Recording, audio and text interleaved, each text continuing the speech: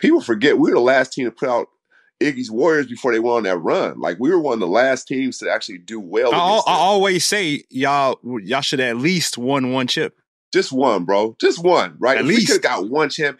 Yeah. Bro, if you look back, we had every single piece you needed at different points, but we weren't mentally tough. And that's where you guys had the advantage, and you guys were more together. And I think you saw we weren't together at times when adversity hit.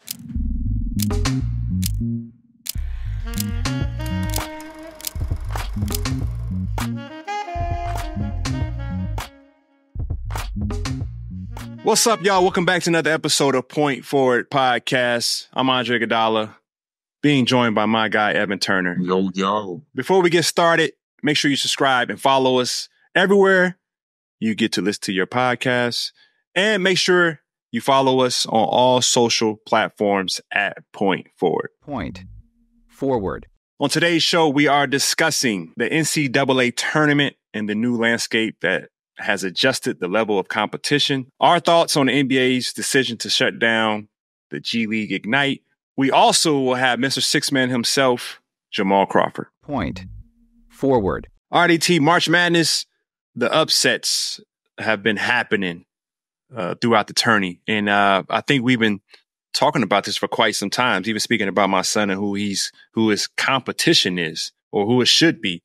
And I think the upsets reflect the deeper changes in the college landscape, where the volatile nature of college sports has reached a point where a surprising upsets in March Madness isn't simply a setback, but how it can trigger a profound questioning about roster management, financial sustainability, and adapting to this new competitive landscape.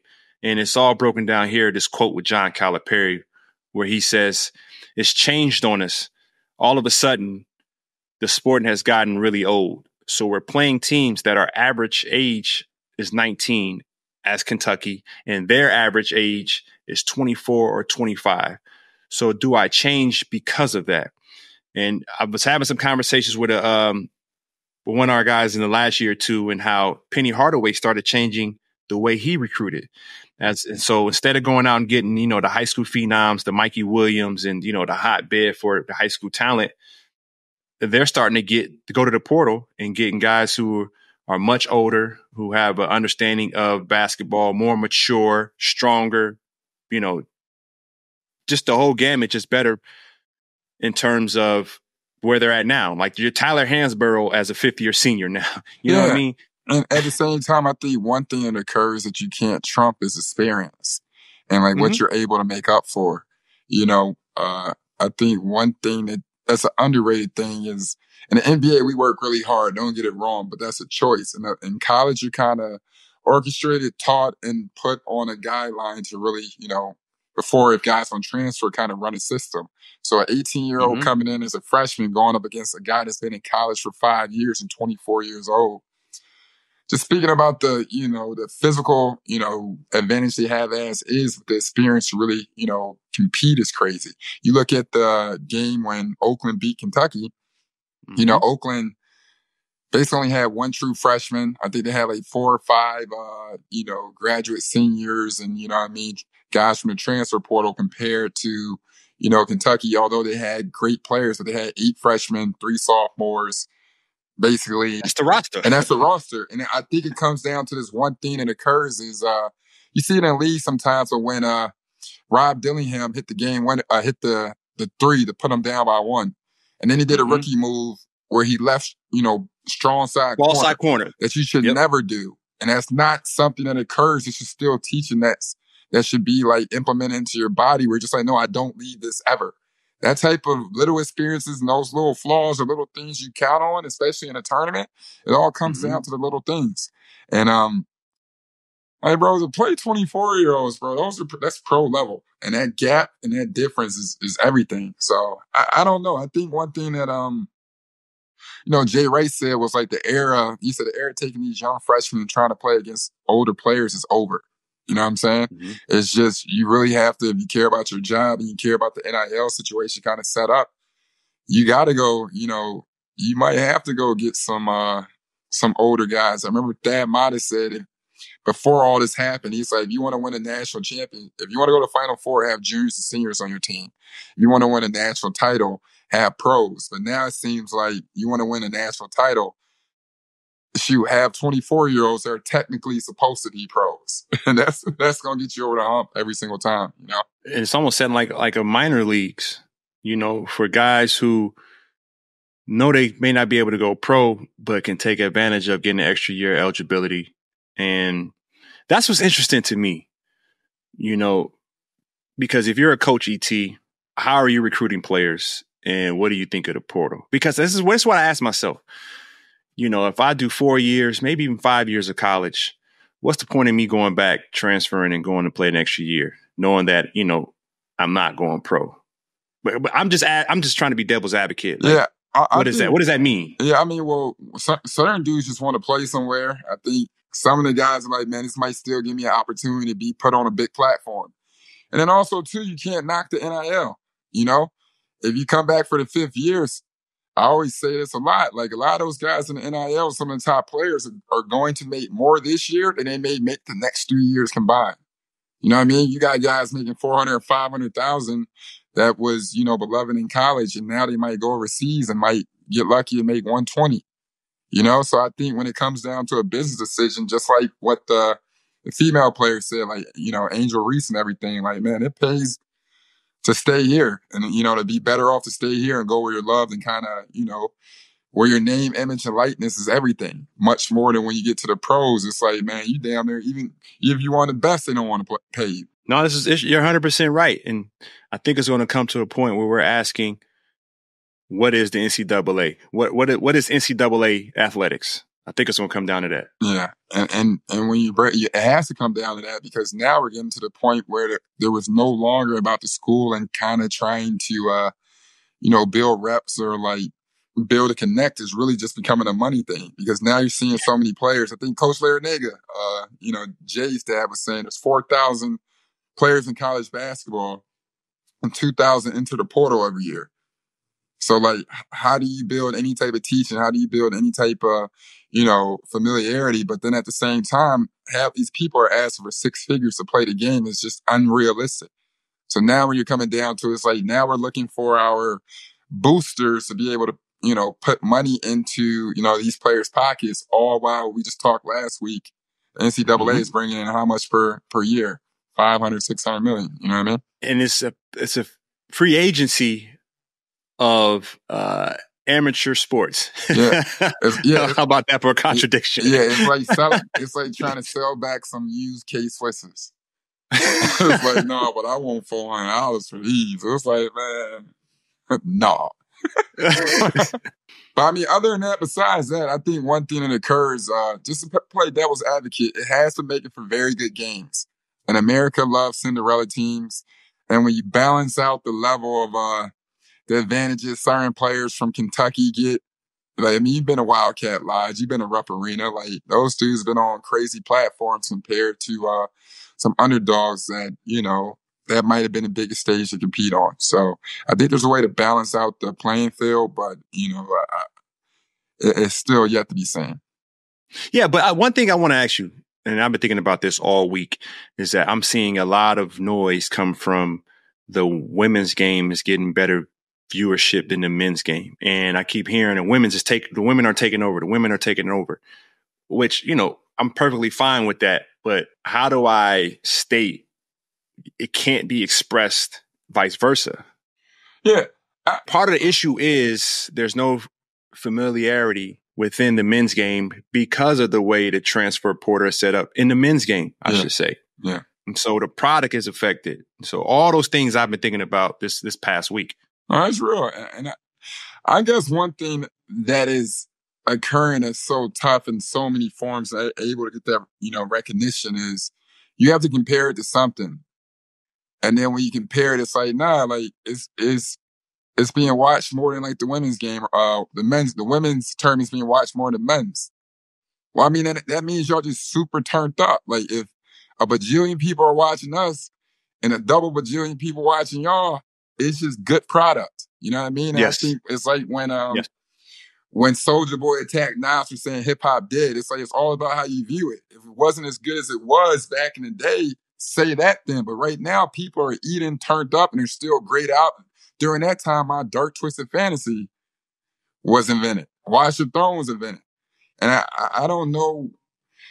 I just think it's just, obviously you have to draw from something in some type of comparison, and you want to see the value, and you have to give them a grace period to be able to say that and be able to celebrate that, because even 5 years ago that sounded crazy. You know what I mean? No, that was perfect. Yeah. Perfect how you just stated that, because my thing is same as yours.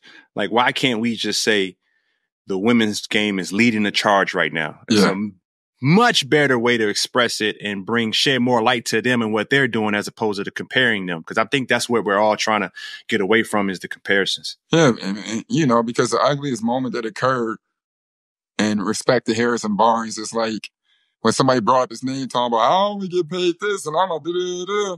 And Harrison Barnes made 90. And it's like, bro, that backhanded disrespect, or like those backhanded compliments is not player, it's not P. And if somebody reached a limit and been like, can you just please shut the fuck up, and spoke the truth, then it would crumble everything. So let's get up out of here. Message. Point. Forward. Speaking of March Madness, over 63,000 you entered the Point Forward Men's College Bracket Challenge presented by DraftKings.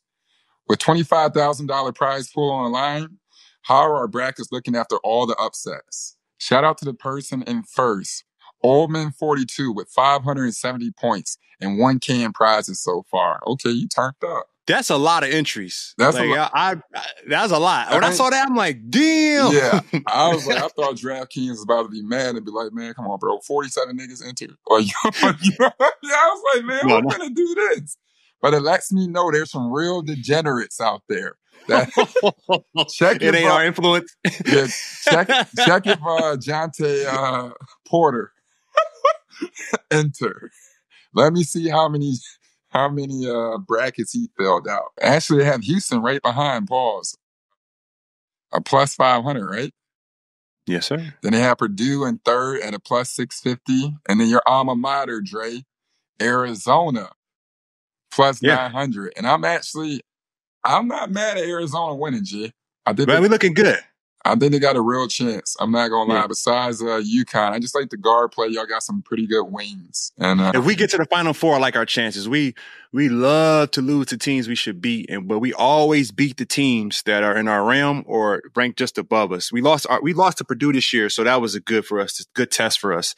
So I wouldn't be mad at that matchup if it comes together. But we got one really, really big game coming up versus Clemson. Clemson's good, and Caleb Love, he played against them coming from Carolina, so he's going to put the proper respect on them with the focus come this Thursday, and then Saturday it'd be a really good game, and then possibly being in Phoenix next week. We'll see.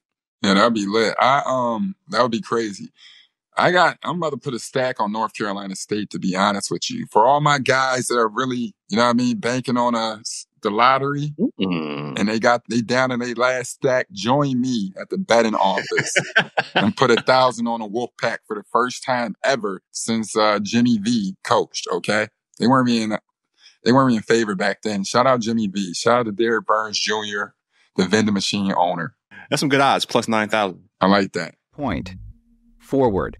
The thrill and excitement of March Mania is here, and DraftKings Sportsbook, one of America's top-rated sportsbook apps, is giving new customers a shot to turn $5 into $150 instantly in bonus bets with any college basketball bet.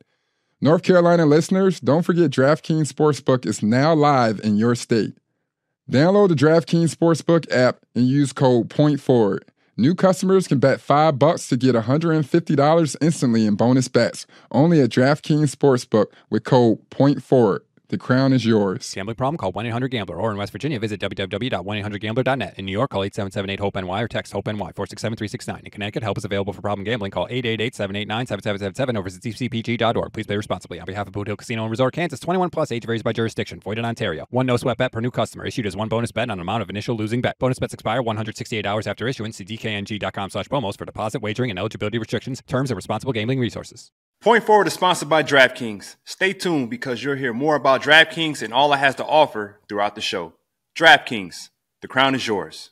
Point Forward. And so we have some interesting topics around gambling and college basketball, and it leads us to, NIL, which I think plays a part in here. And the NBA is to shut down the G League Ignite team after this season, reports spoke to. And so NBA has decided to discontinue the G League Ignite team following this season, bringing it into the developmental program for top draft prospects and experienced players, which was established in 2020. So it's only been 4 years. Now, one thing I do respect about this, and then I'll get this quote from Adam Silver. I'm not sure what the future of Team Ignite will be, because before I felt there was a hole in the marketplace we were filling. Now my focus is turning to earlier development of those players. So I think that speaks to where the NBA is headed next. I mean, he just basically spoke towards they want to start the relationship or the familiarity with players at an earlier age. I know the Nike has a EYBL, a high school circuit, which is in season, not just the summer now. And so they're for a year. And so maybe there's something there with Nike being a partner of the NBA and NBPA as the official jersey provider. And this isn't me speaking some inside information I do not know, I'm guessing. Yeah. But it's a bunch of kids came from the G League Ignite, Kuminga, Jalen Green, Scoot Henderson, Dyson Daniel, who's in New Orleans right now doing this thing. And they got two projected top draft picks in Ron Holland. They're supposed to be lottery picks. Some have them top 5. And Matis Buzelis. Yes. So, I mean, I think Scoot Henderson, the latest draft pick, said about the Ignite, he said they don't really get enough credit for how much they have to pour into us. The coaches, they don't get enough credit for having to get guys from high school to get them up to speed in a few weeks to play some grown men that have children to feed. You don't see that. You see them getting beat a lot and having a horrible record. You don't see the things that they go through day to day to make us better. So, I mean, like this team this year with G League Ignite, they went 6-40. Oh, I didn't know that. Yeah. I mean, it's a bunch. You got to think, bro. It's a bunch of young kids. You know what I mean? Playing to try to get their game better. You know what I'm saying? And I think one thing that Adam Silver has said, and we forget so much about this, when some of our young talent didn't want to go to college or wanted to start, banking on and kind of kicking the door on making money, the G League really offered them a spot to really develop, showcase them for a year, but also put $1 million worth of money in their pocket. Yeah, for sure. Adam spoke to it clearly when he said, he's not sure of the future. Before, he felt there was a hole in the marketplace they were trying to fill. And that marketplace is essentially the NIL now. So there's actually, there's so many people trying to get into the marketplace, whether it's the G League or whether it's NIL and overtime elite. Yeah. And, not as much, but, it was a place for Brandon Jennings was like the first of his kind to go overseas and play a year. And then we saw LaMelo went and did it when they went and played overseas, actually. And so there wasn't a marketplace. And now there's plenty of folks in the space trying to compete for market share. Yeah, but how does this affect the farm system, like moving forward? Like we spoke last week, we were like, there's a lot of talent back in the day where AAU was just for the best to work on their game. Yeah. Now we're getting to the point, if you're looking at kids trying to think about like business, to say now, like, come into this farm system and say technically you're going to make at best $70K. When they're like sitting and being like, all right, from 16, go do that. As opposed to being like, hey, I can go to the NCAA and go talk to an NIL group and they'll buy me for $2 million. I think one thing that's starting to draw in between is like when kids are sacrificing money for the future development, it's like, what does that do for our game as Americans? And then what does that just do for the overall game of basketball? We're sitting there and it's just like, all right, the highest bidder buys me.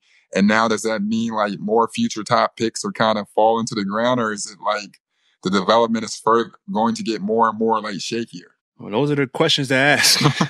And it's interesting, do we have the right people in place to answer those questions?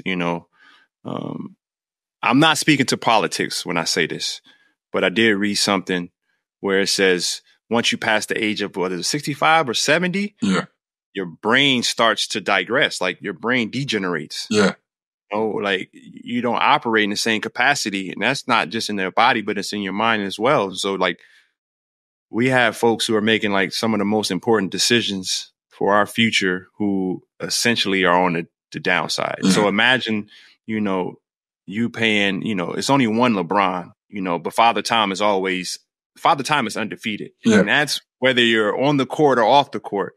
And so I always think about who's making some of these decisions, and are they putting our future's best interests, keeping that in mind as they're making some of these decisions? Because some folks, it's like, hey, we laugh about this. I only got a couple years left. I'm gonna make this last. And so like most old folks' decisions are based on, I only got but so much time, so let me maximize it.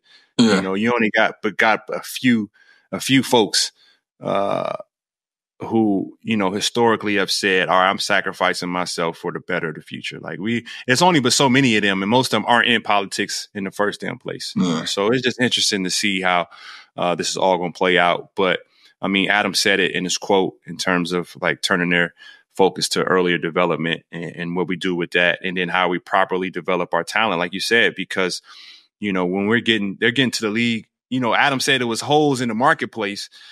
When they get into the league, they got holes in their game we trying to fix. Yeah, and holes in their development as well. I think one thing with the Ignite was like the first couple years, like even when you look, Jalen Green was playing with Jared Jack. Yeah. Like, you understand what I'm saying? They were playing with like legit, they're being coached by former NBA guys. They're playing with former pros and vets that really play at a high level, where it's like, we just spoke to Jamal Crawford and talks about how we teach each other the game. We teach each other and we speak so much on like leave the game better than when you found it. But also too, you have a responsibility in order to the next generation to push that forward. And I think one thing that gets lost in the sauce, or a lot of times when you go back to college and stuff, is like, I'll meet a kid and it's like, no, listen to your coach and do everything you have to do. But when you look back on it, it's like, how would he know what it takes to get to the league? Or like, hey man, like maybe they played you scary, or like you just want to touch your foot in the league because somebody raised you to be the 15th man, or with a two-way mindset, much more than like knowing what the real talent is. You know what I'm saying? Point. Forward. I remember growing up, and I remember like Slam Magazine was like super hot at the time. And, whoever had that one Slam Magazine, like the first day it came out, and it exchanged hands like by class. And so like dudes are skipping out class, like who got it? Sneaking to somebody else's classroom to get it. Like who got it? Like that was like our world of basketball. Like high school rankings were really big back then. And I'll never forget, like we were just talking about hoopers. And like this was my first introduction to this guy. It was like, yo, it's this dude at Michigan who ain't playing right now. But like this dude got everything. Like, man, this dude cold. I didn't know who they were talking about. And it was like, yo, this dude ain't going to be there for long, but he got it. And it was Jamal Crawford. And Michigan, most people don't know, was my dream school growing up. Like, wow. I was introduced to basketball by Michael Jordan and the Fab Five. So Michael Jordan, of course, was first, but then the Fab Five, I was like 90, 91. So I'm like 7, 8 years old.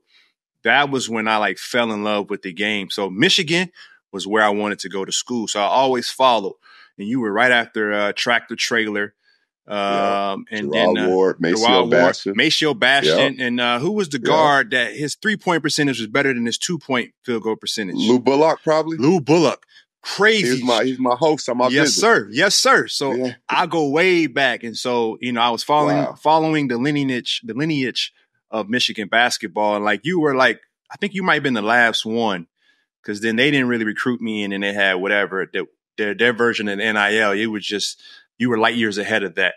And so we want to touch on that. But welcome, the great, probably one of the best 6-man, if not the best 6-man in NBA history, to get 19,000 plus points is an incredible feat.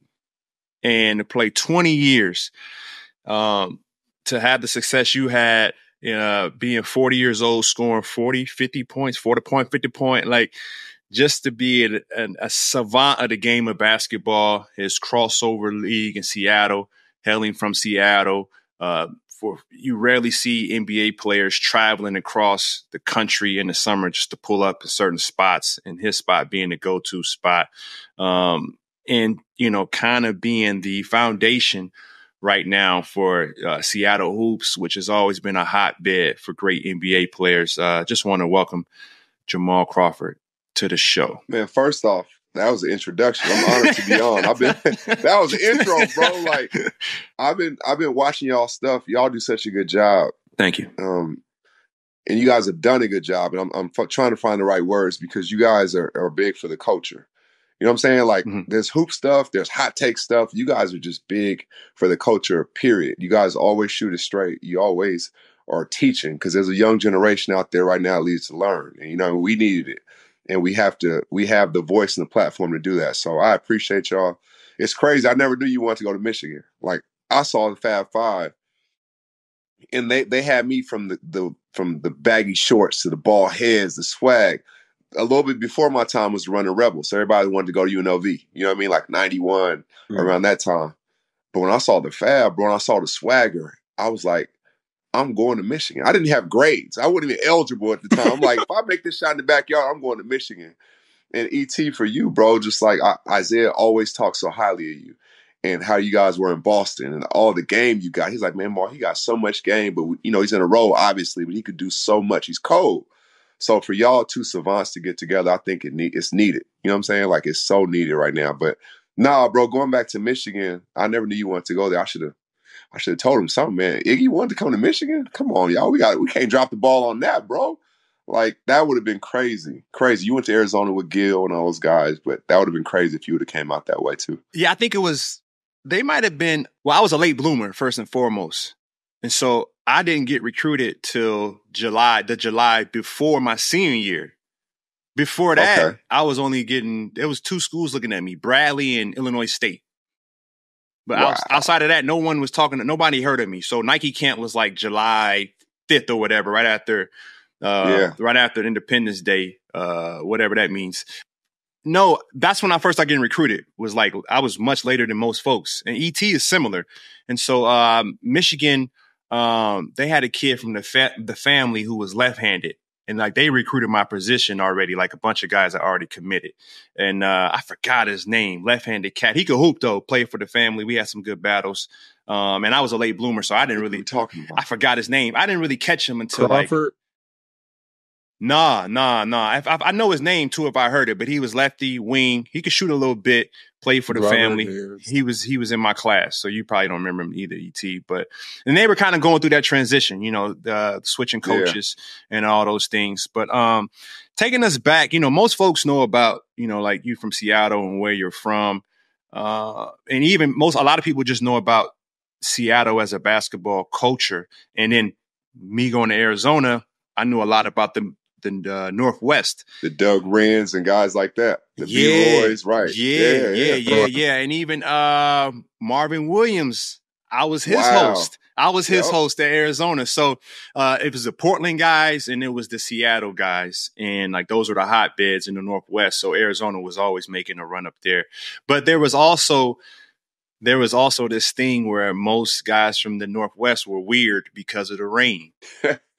Have you ever heard that? And I've heard that before, bro. I can't deny it because it rains so much. So, we're always inside. We're always like, man, they look at them a little weird. Like, hold up. They don't even get the proper sun. They got to be a little weird. You know what I'm saying? So I definitely heard that. It's crazy you say that and hearing your guys' story. So I was in Seattle. I went to LA and I came back to Seattle. And when I came back at 16, nobody knew who I was besides the people that see me leave. Like I played AAU 2 years of my life. I played AAU in my 5th grade year, and I was Rotary. I coach Rotary right now, but they were CAY then. I played for CAY.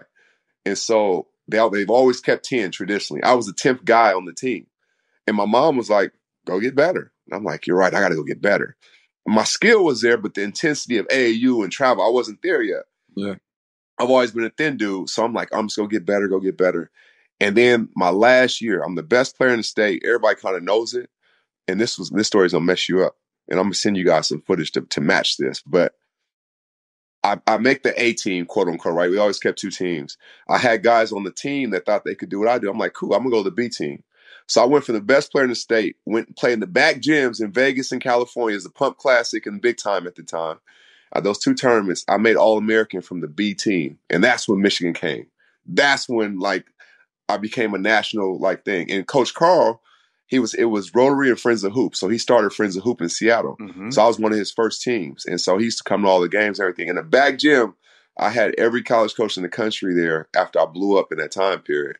In 2 weeks, bro, I went from just a local guy to a nationally known, I guess. That's crazy, and that's how it went down.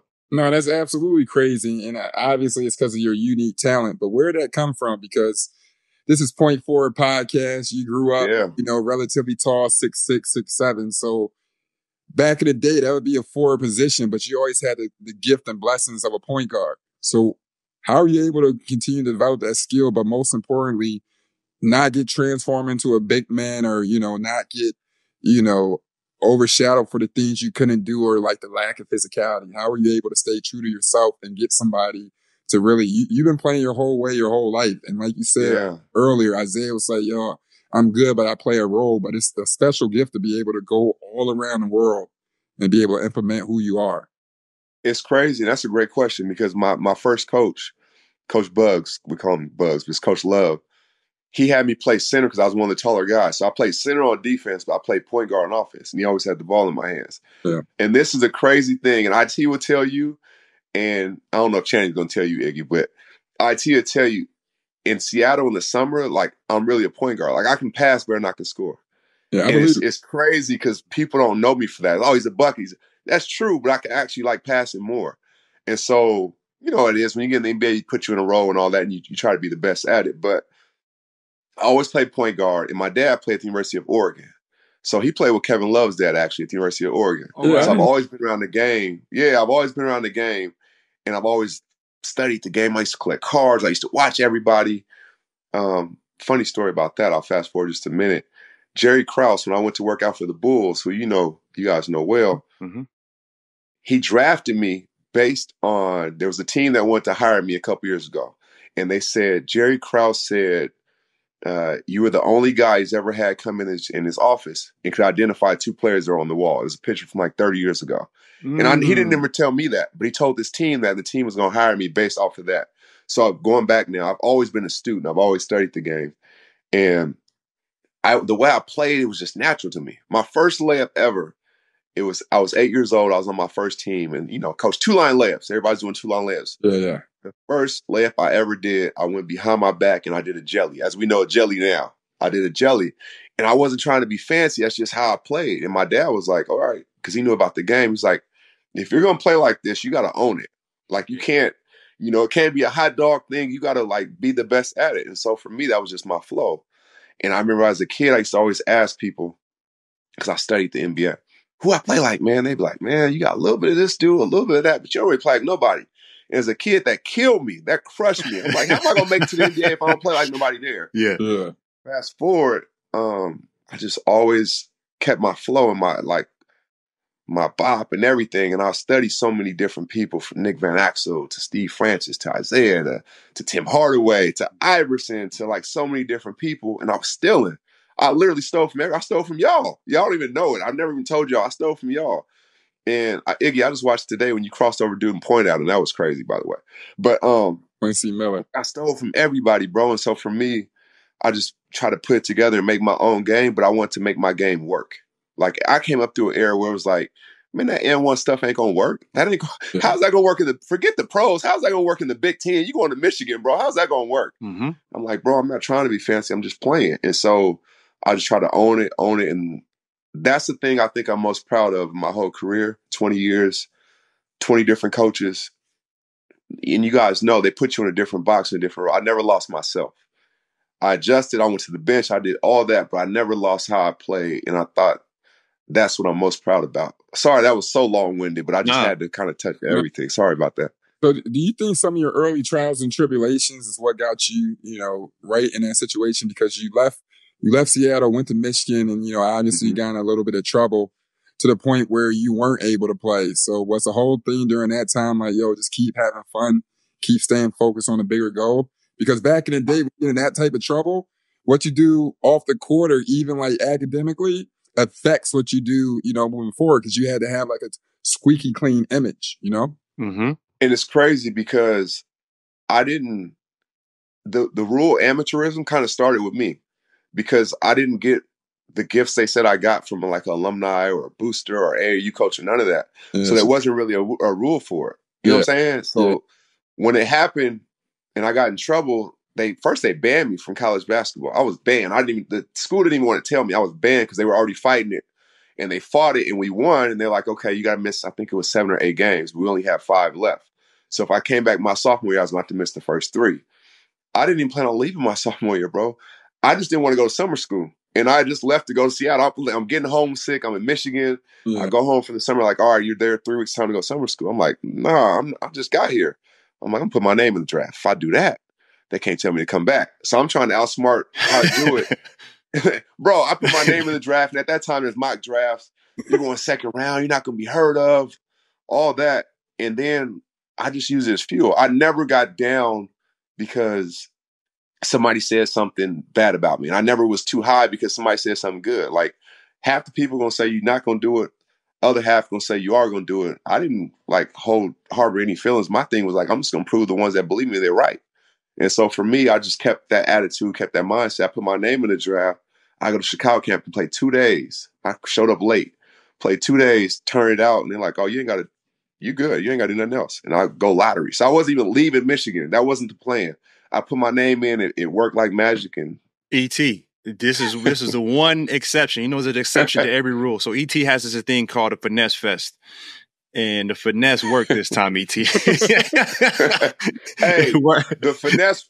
Hey, bro, I'm gonna tell you how really is finesse. I've never told this. This is breaking right here. I came up. I was sore because we was playing so hard. Pause. No diddy. I was sore, and they was like, and the guy who was running, his name is Dwight. He used to work for OKC. He used to work for the Sonics as well. I used to always go play with the Sonics. So we're going through the testing of the combine, and I was like, man, I'm like my groin is sore, my back or something. I forgot what it was. And he's like, oh, Crawford sore, shut down. And from that point on, teams were like, yo, just come speak with us. Just come. I went to Dallas to meet with Mark Cuban. I met with Joe Dumars in Detroit.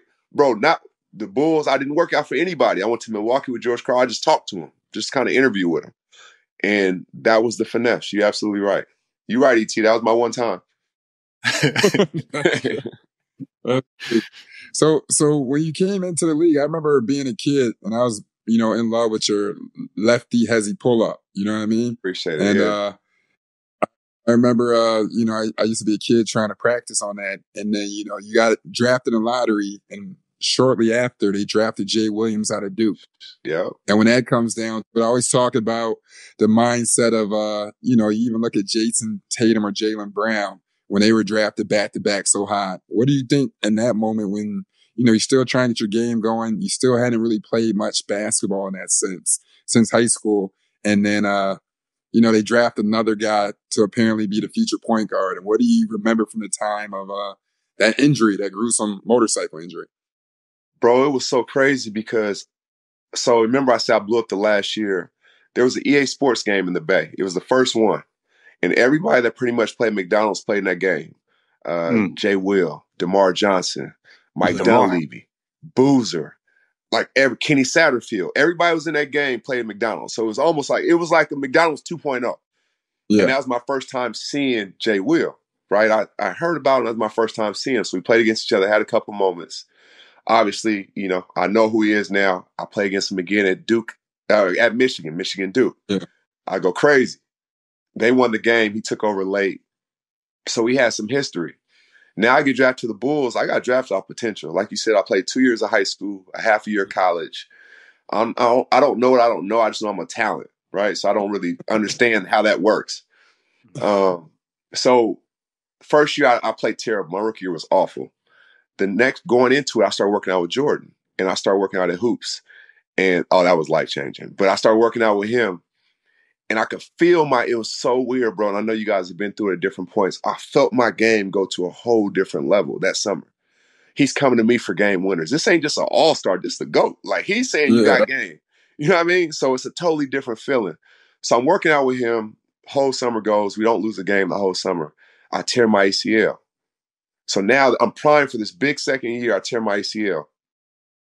He was unbelievable, by the way. He led me to the doctor I went to, Dr. Andrews in Birmingham, because he was in Alabama through baseball. He led me to him. He took care of me. No, I didn't lose a car with MJ. That's a whole nother story. We'll get into that later if we want. But so he took care of me. And then now I have to miss the first part of the third year. But I come back, I'll have my highest shooting thing. I'll finally perfect my jumper. I'm working on that the whole time. And so I'm like, okay, like they're starting to see like I can play. I was a lottery pick. I got some game. I'm in the draft room that night. And they draft Jay Williams. And me, Eddie Curry was there. And you can actually see this. I looked at him. He looked at me like, oh, man. And I left. Because, fellas, this at a time, this isn't positionless basketball. Like, if you're a point, you're a point. If you're a two, you're a two. This is it. There's no positionless basketball. They bring Jay Will on his draft workout. I shouldn't even say it. I've never said this either. We actually played against each other during the draft workout. That's not even legal, I don't think. But we're going at each other.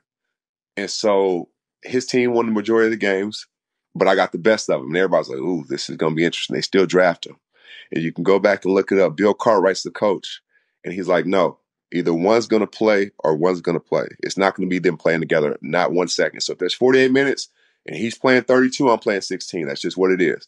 So that every practice was hell because we're competing for minutes. You know what I'm saying? Like, we're really going at it every single day until the second half of the year.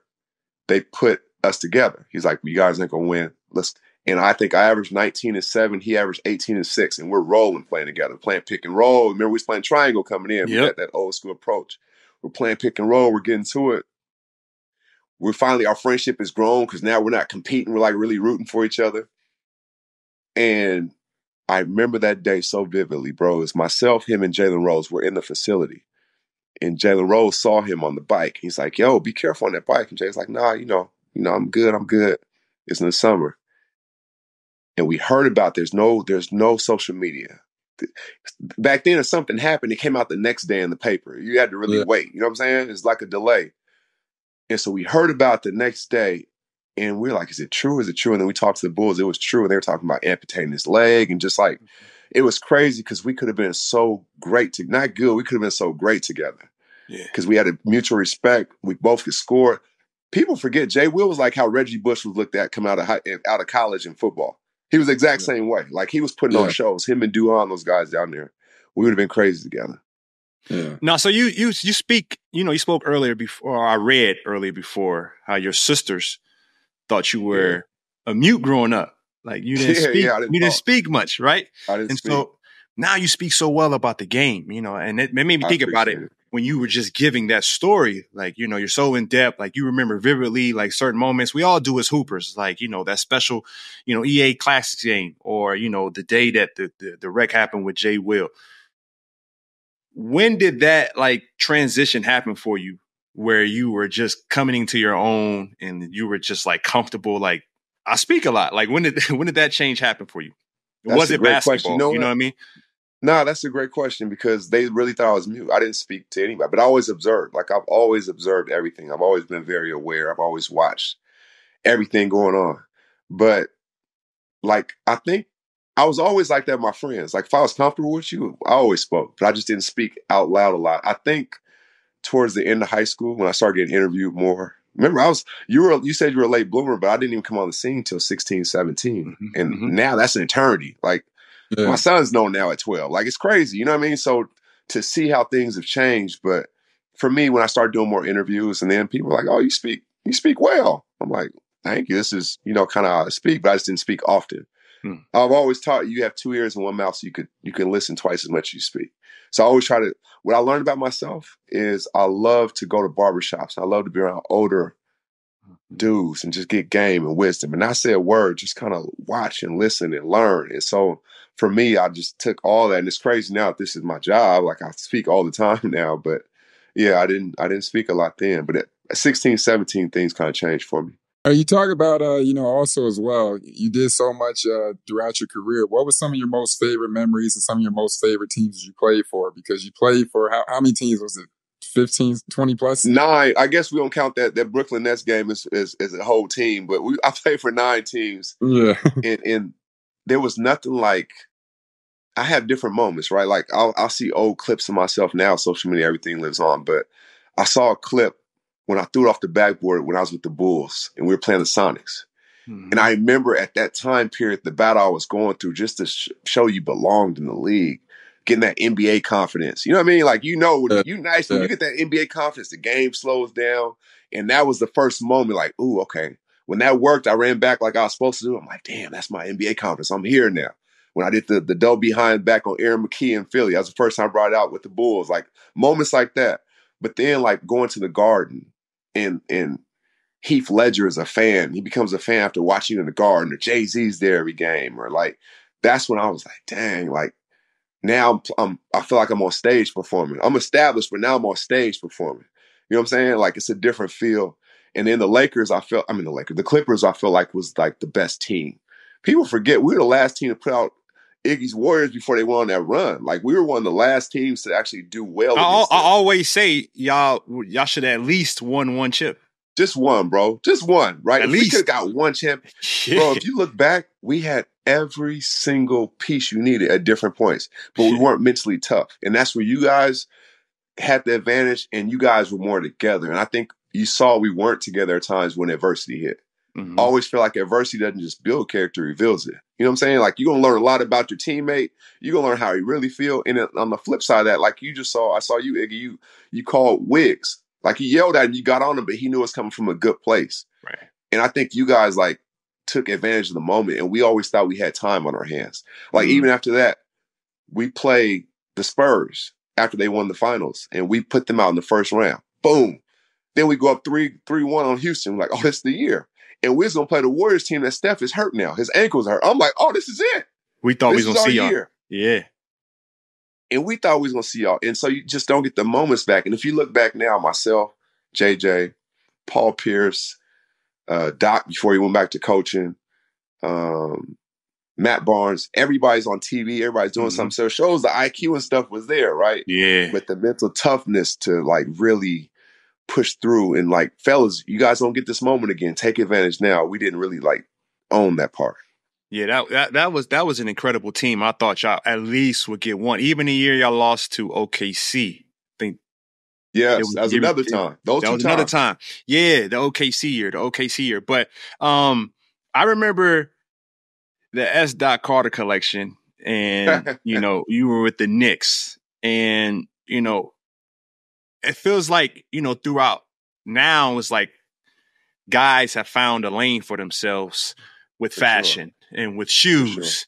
Like people forget, like Wilson Chandler used to wear, retros when he played. Even Kawhi Leonard used to wear crazy retros. Yeah. He used to wear Nike Air Maxes the Fab Five had. And like, it wasn't as much of a thing back then, but I felt like you were at the forefront of that, where it wasn't like your own signature shoe per se, or it wasn't like it had to be a Nike that always stood out, but for you to take a casual Gucci printed classic that's a high top and go out there and perform the way you did.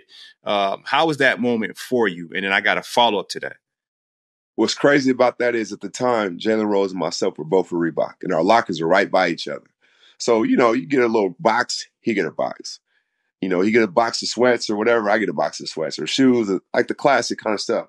And one day I looked over at my locker and I saw him. I looked over at his. I didn't see him. I'm like, let me tuck these away. What are these? So then I see it's the S. Carter. And Steve Stout hit me. And Brian Lee from Reebok was like, yo, if you can wear these, Jay's going to come out with a high top for a basketball shoe. He's already doing a low top. That's his thing. And you were going to be the first athlete to wear them. I'm like, what? I'm like, oh, I'm wearing. It's like, no, you got to wear them for a couple of days to see if you actually like them. My first game wearing them was against Philly. And I remember I was like, you can wear them? You can hoop in those? And I think I played well, but they weren't the safest shoe looking back, but I just absolutely loved like culture. I've always loved music. I've always loved hoop. Those worlds collide. So for me, I've always thought, when I was on the block in the hood, I always felt like I was representing them when I went to the court. Bro, there was times when I played for the Knicks. If we played a matinee game at like 12, at 4 o'clock, I go to the park and ask them what moves they want me to do. Like, I was always tapped in with the coaches. You know what I'm Right. saying? And I go play and hoop. Right. And so for me, I just always felt like those two worlds always collided. So to look back now, I know that I was kind of, towards the forefront of that with such an iconic person and Jay, a one-on-one person for him to, and we even had a commercial for him too. I don't know if you saw the commercial. Yeah. No, for sure. I remember seeing that in real time. And my follow-up to that is, we were just speaking about your game and how you had to fit that style. Like you had to fit who you naturally were into a half court style of basketball, the triangle. You play, you said 20 different coaches. And so you had to stick to who you were. And then now we're in an era of basketball where you get a lot of old folks who may gripe, or we have issues with the all-star game, or, there's a high usage for 1 or 2 guys per team. And, you don't see certain types of gamesmanship or high IQ things from everyone on the floor. Everyone's their gripes about the game today. But for you having success in the way you played back then, what do you think of the game now, and how can we make sure like the main goal each and every night is like top tier competitive edge? Because even though we were friends with players back in our day, but when we stepped on the court, we competed at a super high level. And so, give me your assessments of the game today, you as a TNT analyst, and, where you would like to see the game go. I think the game is, if we just went 1 through 12, I think guys are more skilled, right? I think top to bottom, guys are more skilled. Guys are having more trainers. Guys are, investing in their bodies. They're doing a lot of different things. I give them that. But the competitive fabric is missing. And that's why somebody like Ant Edwards or Jason Tatum stand out to us so much, because they're such dogs. Mm-hmm. They are dogs, but they're kind of from our era. That's how a lot of guys were in our era, as far as not talent-wise, but mentality-wise. Right. And that's the difference. Iggy, from going, you got to guard Kobe tonight. You know what he's on. E.T., now you got to guard, Lou Will, or you got to guard Isaiah if you're on a different team. Like, what they're about and what they're on. And so for me, especially now coaching on the grassroots level as well, I'm kind of connected to both generations and future generations. Mm-hmm. I think if we're just talking NBA, I think it has to be a mandatory. If I was commissioner for a day, I'd make it a mandatory that 3 spots are available guys 10 years and above. Because I feel like they can kind of help set the tone. I didn't learn how to be a pro until I had Charles Oakley and Rick Brunson and Scottie Pippen. And no, being on time is being early. You can't eat McDonald's no more, bro. You can't do that no more. Even wearing 2 pair of socks in training camp, like little things you don't know that can protect your feet, like those little jewels. It should be a mandatory that there's 3 guys that are really good vets, not just any 3 guys, but really good vets, 3 guys 10 years and above that don't take a roster spot. So you still have your 15, but you have 3 guys allotted. I think even a situation that happened in Memphis with Ja, I'm not saying a person could have stopped that, but they may have slowed it down if they saw stuff. You know what I mean? We all have had that, and I think that helped change the course of our career. Like having those vets, I think is a mandatory, and the competitive edge of, nah, that's your boy, but y'all got to go at it. Like this is, because you know what? There's a whole nother generation they're not thinking about. Like these kids are looking at, like, I took my son to the All-Star game. How can I tell him that, like, you got to compete every possession? When the best of the best are kind of just chilling. He's like, Dad, but look at this person or this, you know what I mean? So that part of it, I think having those vets, having guys who love the game purely, and then, everything that comes with it. But let's love the game purely and grow from there. Well, you speak about, having a connection, loving the culture, and loving the game purely, but also being a trendsetter. And one thing that, the Honorable Spencer Hawes always talks about is Hall, and, how he's always looked out for the younger hoop crowd, hoop session, almost to the point where, Jay Crossover is synonymous with summer basketball, the crossover league. And when it comes down to it, where did you feel like you had that responsibility really put on? Because every person from Seattle literally always says, Uncle Jamal, Uncle Jamal, Uncle Jamal. Even when you come back and, when I stopped and visited Spencer, I just stopped by the league because I'm like, man, I just want to see a game. Just want to see it, yeah. That's all I want to hear about. And from there, you look at guys, even when I talked to Isaiah, he always gave you hella credit for, the path that he was on, along with Spencer and a lot of other hoopers. So how do you feel, did you see that starting out when you first, came onto the scene and you're number 1 player in the state? Did you leave Seattle and say, I need to really put on for the city, or was it something that just really popped back up and, it was a thirst for it when you just kept doing philanthropic work? So that's a great question. I think for me personally, because remember I said I was in LA, and when I came back to Seattle, my name like grew in the city, right? And so now I'm going from just hooping where's the best runs at the Y to now the Sonics have me working out in their facility. I'm working out with Doug Christie. And when I was with Gary Payton and Doug Christie, that's what changed my life. So Doug, he went to the same high school, but I didn't even have his phone number. And he was a gym is probably like 45 minutes away. I drive a car with no license plates, catch a bus, whatever it was to get that knowledge. I didn't want his phone number. I'm like, just show me how to be a pro. And so if he's like, all right, with me at the gym at 7, I'll be out there at 6:30 waiting on him. So he was like, man, this kid's different. He's not asking me for a few dollars. He's not asking me for nothing. He was the first person I saw have a foam roll, and he's the first person I saw work out with like ankle weights. You know what I'm saying? Like, wait, man, this is 97, bro. And so when a pro took interest in me and says, you can do it if you do this, this, and that, you got to be in the best shape. I'm like, okay. So I'm just watching them, studying them. And for me, it changed my life. And I played in his league. It was Doug Christie's league before it was mine when he passed it to me. And I know what it did for me. And when I went to the Bulls, I saw Tim Hardaway over here, working out. I saw Antoine Walker over here. They would hoop together, but I didn't really see them. No disrespect. I didn't see them together like off the court doing much. So I said, you know what? When I go home, I want to make sure everybody's tight. Everybody's together. And I'm still here. I'm here all summer. I didn't take vacations, none of that. So they saw me in the same YMCAs, the same playgrounds, and they could touch me. So it was like, if he's saying I can make it, that's what it was. So then it's, okay, here comes B. Roy. Here comes Nate. Here comes Isaiah. Here comes T. Will. Here comes Spencer. I took Spencer to Rucker, bro. Like, here comes, you know what I'm saying? Like, Dipset. Yeah. He got there wearing all red with Dipset. I'm like, come on, Spencer. Yeah. Like, whoa. So literally every single player, Martell, like every single one, I just try to give to them purely. Like, I didn't want nothing from them but to give them the best resources, the best knowledge to, like, we can do this. And I think that's a thing that is kind of underrated. The Sonics left in 2008. Like in Chicago, they got the Bulls. In LA, they got the Lakers and Clippers. So these kids in this generation can actually look and see a LeBron playing or, D-Lo or whoever it is. We haven't had that since 2008, but if you look, we probably had 25 pros since 2008.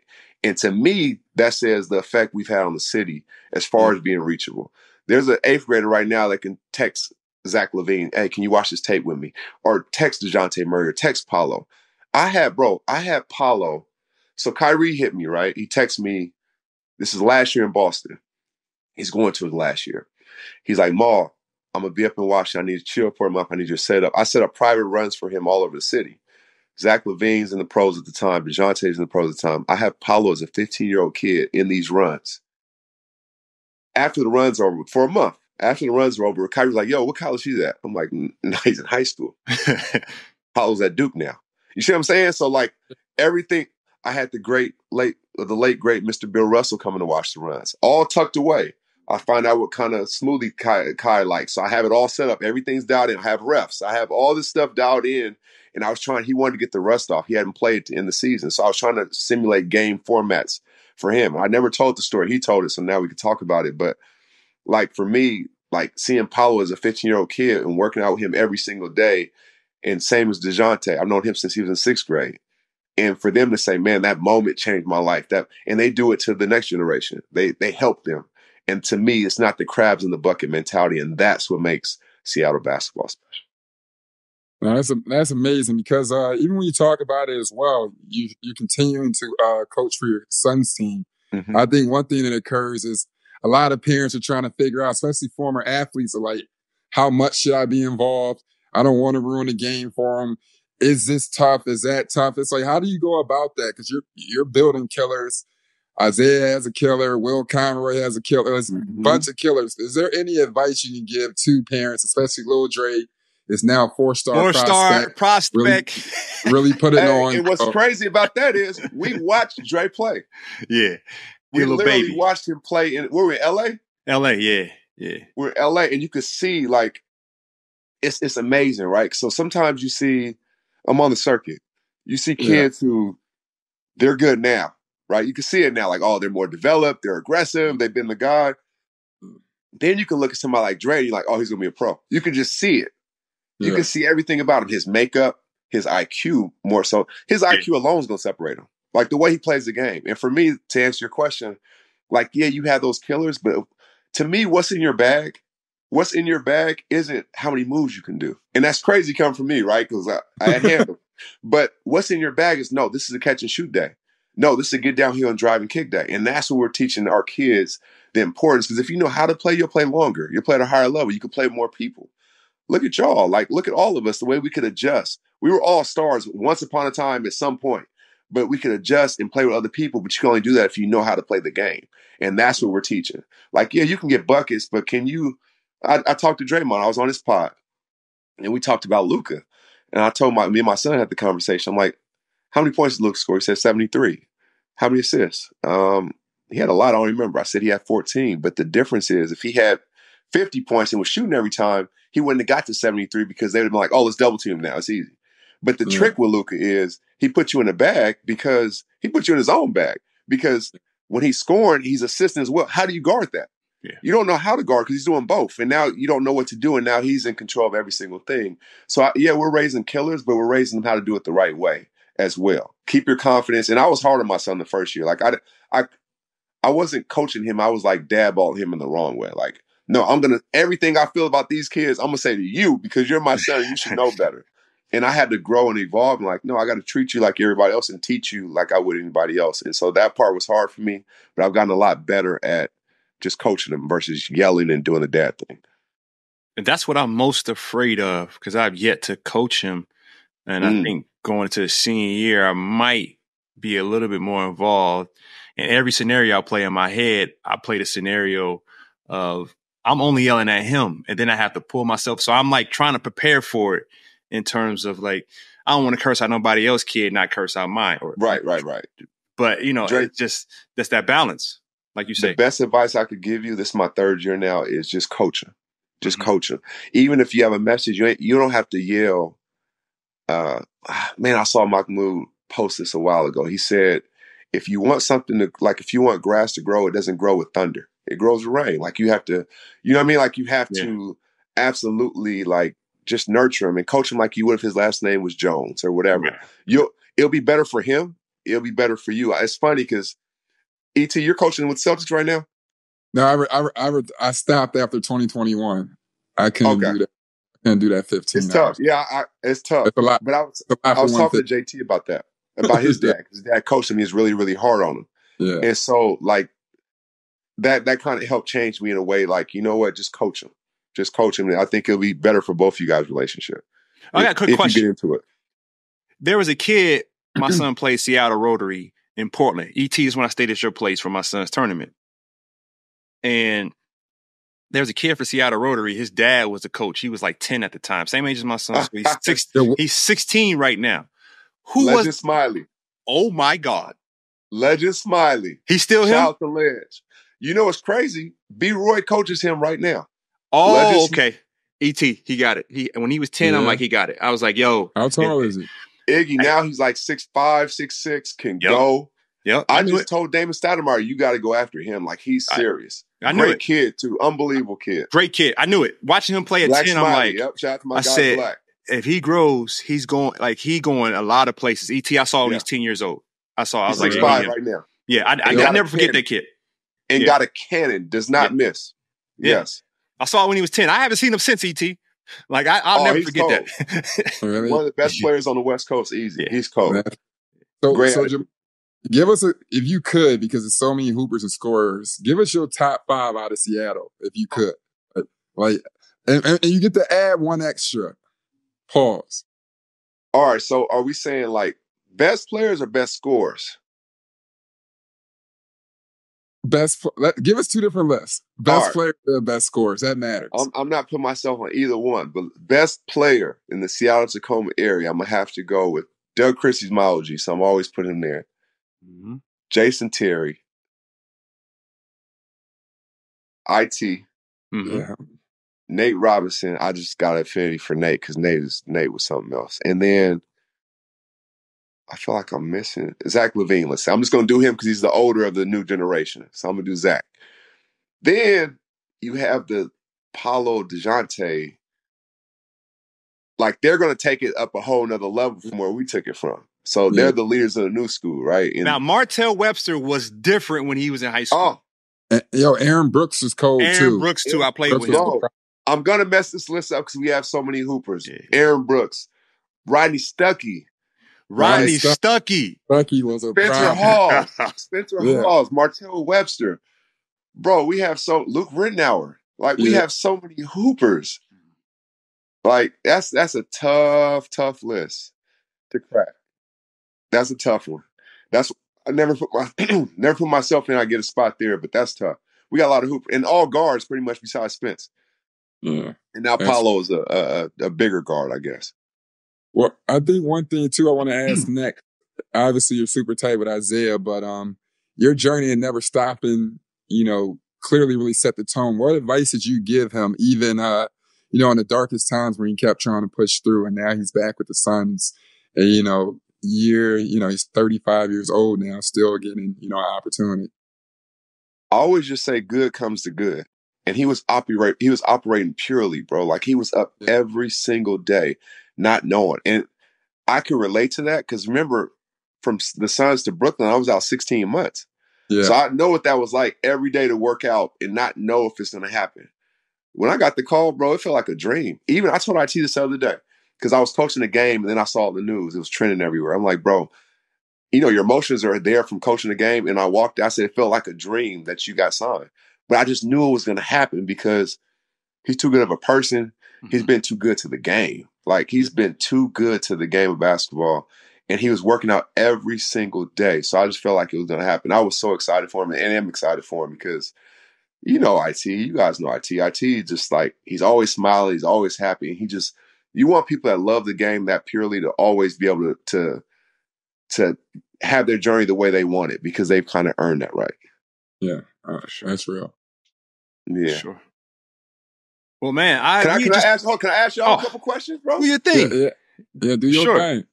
E.T., what's one of your biggest regrets with how your career went, with all the talent for you? What was one of the biggest things you're like, man, if I would have did this or if I was in this situation here, what was one thing that you look back on like, man, things could have went totally different here. I could have been a multi-all-star, whatever it was. What was the situation for you? I think I wish I would just, kept my goals at the focal point. Like sometimes by the time I came in, sometimes I would get tired of it and just like, man, fuck this shit. It's more than just about basketball. Yeah, that could break a wheel. That can break a wheel. That was just like my point. Like, I think one thing that occurred was just like adjusting goals and then also adjusting roles everywhere I went. And you know what I mean? And at one point I was just getting tired of just being got tired of it, yeah. Yeah, just like, all right, cool. So what are you saying? All right, just rebound, go guard the other, team's best player and do this and a third and shoot 4 times a night and distribute. And then if anybody has to sacrifice, it's me. It was like, that was tough doing that, especially during that time where there was like no real chip in sight. I think if I had to say something, besides that, I guess retiring at 31 might have been too soon. Mm-hmm. But at the end of the day, I was just kind of just like, I just got, tired to a certain extent and like begging for my food or even just like begging to show like what my worth was or just being like, yo, what they talking about? Like if my worth isn't, viewed in this sense, I'll just do something else with it. But I think that was one thing of just like, not just getting fed up with the process in a sense. Sometimes I went to the point where I was just like, all right, I'll be perfectly fine just playing in this role or just doing this or trying to help as much as possible. But I think at one point I was just like over it. You know what I mean? I didn't really find any real joy like the first 4 or 5 years hooping. And on the flip side, if you were the perfect coach for you, how would you coach you? Like what would you highlight? How would you use ET as best? I would put me in a position to be successful. I think one thing when you look at my game, I couldn't shoot a 3, but I could do everything else. Literally everything else. Yeah.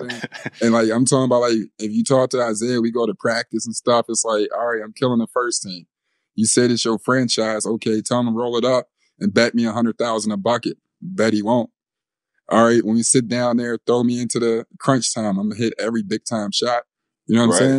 I'm gonna dime shit up. So I think when it came down to just messing with Brad, I thought he put me in, his best situation to be successful. But I think just ignore the fact that I wasn't shooting 45% from the three and comprehending I can do everything else. I think that would have helped a little bit. And, clearly, I'm big on helping yourself as well. You know what I mean? Right. And go up and, the best thing you can do is be available and be there, and that's all I can really think of. Iggy, for you, when did you realize you mastered the game mentally? Like when you were like, damn, I think differently than all these dudes out here. That's a really good question. Yeah, because I was just thinking, and me and ET speak about this. We were in Philly, and this is like, I try not to like speak I'm done bashing, certain places, right? Mm-hmm. But ET and I would speak to like the practice facility we had. Like we rented our practice facility from 8 a.m. to like 2 p.m. Okay. And so outside of that, like it wasn't a known thing that I can go back in the gym at night and like get up shots or like work on my game. And so I'm saying all that to say, like, I had regrets. It's like, why didn't I run into somebody who would have gave me the proper shooting mechanics? Like I figured it out on my own, and it took me, 7-8 years. It's like, all right, if you leave me open, I'm gonna make this three. And being told like go dunk every single time. So I feel like looking back, all those things were needed because they're roadblocks that I just had to figure my way around. Like I still figured out, like, be a crazy savant defensively, they can't take you out the game. And my athleticism, and the way I can attack on the offensive end, like I ain't a liability, So like that's always how I thought about it. But the one thing I do credit myself was for studying. Like I studied a lot, and so I would go every summer. It would be like 7 guys. Like it was Kobe, it was Bron, it was Melo, it was Joe Johnson, it was Richard Jefferson. Like my position, like the best, right. So like that second tier. And it was probably 45-minute video of all these guys. Paul Pierce was like one of the guys I tried to idolize because he wasn't the most athletic, but he was always finding a way to get a shot or get to the line. Always, like, right. It was like he had the greatest pump fake of all time. And then Kobe and I had the same agent. So now I'm really asking questions about like, what's he doing every day in the summer? Like that's how I learned how to train in the summer. Now in the summertime, I'm training 2 or 3 times a day. So wow. I'm getting my work in the summer. Getting the work in, right. Right. But, and I was speaking to, what's my guy name in Miami that works guys out? Oh, I'm drawing a blank. He's worked my son out last year. Big fella. I know his name. The one, he's with D-Wade sometimes? Yeah, big fella. Oh, I can't believe he's going to be so mad at me. He's going to be so mad at me. So he got the best workouts too. I forgot his name. It's not Basil. John Wall's with him sometimes too. Yeah. He got everything. Tyler Hero. Man, come on. We got to get his name. We got to give him a shout out. No, I'm finding killers. Yes, he does. He's cold at what he does too. Yeah. Oh, what is going on? We got to give him a shout out. Let me see what it is, because we sent them to Lil. My son went to him, and my son. It's on you. And my son woke up, and like that's when the light switch came on for my son. He went to work out, and the first day he got back, and I'm like, son, how was it? And he gave me that look like, I don't know. And I'm like, listen, it's okay to fail. And he was like, man, Dad, the first drill, I thought to myself, I ain't cut out for this. And it was the perfect father-son moment because I'll never forget Tim Grover, my very first workout with Tim Grover. It was a half moon drill. And you start that with Grover. You got to make 20. That's the first drill. And you got to go as hard as you can. Fam, I could not. Like, once I got stuck at like 8, then I got stuck at 11. I'm like, I'm never going to get out of this drill. I'm never going to make it. Right. I said to myself, hey, man, go back to college. And so I was able to tell my son this story. Like, listen, I had this happen to me. But when I got over that and I got through that first week and I came back the next week, I'm like, whew, all right. I start building confidence. And the same exact thing happened for my son, where like the second week, because the first week they're like, we don't know if he ready. I'm talking week 2, they're like, yo, he got it. He got it. And then we did a month down there, and they were like, yo, he got a chance. From like day one, like, I don't know if he built for this, to like, now he in the drills, and his mom, my wife is always like, leave him alone, don't force him. She don't really see it ever. because he didn't really fall in love with it until later. So I'm always like, he got it. He'll be fine. She was like, don't make him play. The second week, third week of this training, she was like, my baby going to the league. I'm cracking up laughing. Like, she was like, he cold. See? He cold. And she I'm like, wouldn't I just say told that. you he had She wouldn't just say that. Yo, she would never say that. She would never say that. And the trainer is Remy. His name is Remy. Remy. Shout out Remy. Yeah, Remy. Absolutely. Yeah, Remy had my son on a different level. Iggy, my second question, because I gave ET two, my second question is, if you do decide to coach your son, which one of your coaches that you've had over your career in high school, college, pros, do you think you will steal from in coaching him? Like, as far as, which one of them do you think will come to the forefront from what you learn of these guys? I would probably go with the best coach I ever had was Lute Olson. I'll give it to Coach O. He great Lute Olson, right? Yeah, Coach O wasn't the most personable. Like, Coach O would be like, if you want to link with me, you got to get on my schedule. So it wasn't like wrapping his arm around you. You know what I'm saying? Like, Coach O, but when he got in between them, 94 feet, 50 feet width, when he got in those parameters, there was no basketball mind like that. And he was big on fundamentals. And so the first 30 minutes of every practice was so difficult, fam. And it was all ball handling. Two ball handling, one ball. And I'm talking about conditioning type ball handling. Yeah. And so Coach O had a rule. We don't do conditioning without a ball.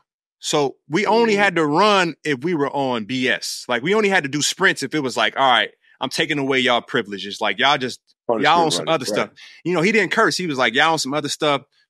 I'm putting the balls away. So if we had conditioning, it was 3-man weave, it was 5-man weave. Everything was involved with the basketball in our hand. Because he was like, you're never going to be doing anything on the court without the ball. Why would you do conditioning without the ball? Without it. That makes sense. And so we had pass back machines. And so the pass back machine was so important because the ball had to come back to you perfectly. And the only way it could come back to you perfectly is if you place it perfectly on a pass back. Right. So right hand, left hand, we played monkey in the middle, like for real in practice. So, with my son, like, he's a great shooter. But what Coach O did, he turned great athletes into great basketball players. And it was all based around the fundamentals. Like, you couldn't drive baseline ever. We had a no spin rule. So, like, those small things that we didn't understand, like, why can't I spin? When you get to the league, you understand why. Like, I knew shell drill, but I had a 10-year vet that couldn't figure out shell drill. So all those things that I was taught that helped me start as a rookie in the NBA, I had to give all that credit to Coach O. Not even liking him while I was playing for him, because appreciating him later, though. Well, when you're a freshman and when you're a sophomore, Coach O, he really getting on your nerves on purpose. He's like, I really don't rock with none of y'all until you're a junior or senior. And so I never really got the opportunity. Like, I've seen him interact with juniors and seniors. He show them all the love. He let you do your thing, like, go crazy. But as a freshman and sophomore, he's just tough on you. And so I didn't realize none of this, and I'm immature. But when I got to the league, I'm like, oh, snap. Coach O was elite. Prepare me. Elite. Yeah. That's dope. But fam, we really appreciate you pulling up, man. It was just we had a fun conversation. Yeah, we had a great conversation. Best of luck. Best of luck in your future endeavors with the league, with TNT. You killing it there. Please keep killing it there. Send our love to Candace and Shaq. Y'all do y'all things on Tuesday Shaq nights. Crazy yourself. Yes, Shaq is crazy. Shaq lived like an emperor, man. Shaq, that's my big dog, though. He's such a great person. Candace is a genius, basketball genius, and left coast of PG. So it's dope. Appreciate y'all. I'm watching, bro. I'm a subscriber. Yes, sir. I appreciate that, fam. For sure. Best of luck to young fella too. Thank you. You too. Thank you. Take care. All right.